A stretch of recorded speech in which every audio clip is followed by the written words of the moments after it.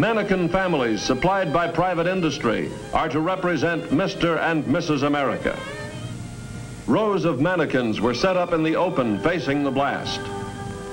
Each item of clothing and each color had been carefully selected to give much needed survival information. A fascinating part of the above ground testing, when they would do it, they would also get to the point where they needed to understand the effects on daily life in America. So they built houses that were like regular houses that people lived in.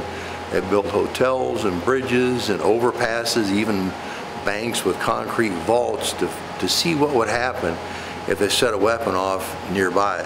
As part of that, the local JCPenney's store here, which was the department store in Las Vegas, was very patriotic. So when they'd have a test, Penny's would say, "You guys need some mannequins out there? We can supply some for you." They look like people, sort of.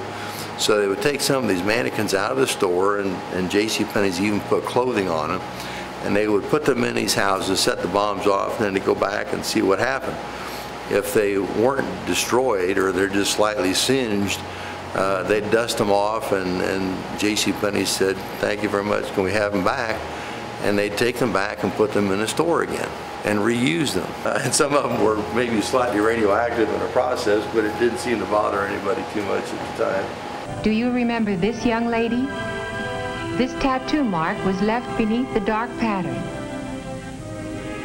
And this young man, this is how the blast charred and faded the outer layer of his new dark suit. I looked at the mannequin sitting about so indifferently. This time it was only a test, a well-planned test, not a real attack. It was a test of the things we use in everyday life.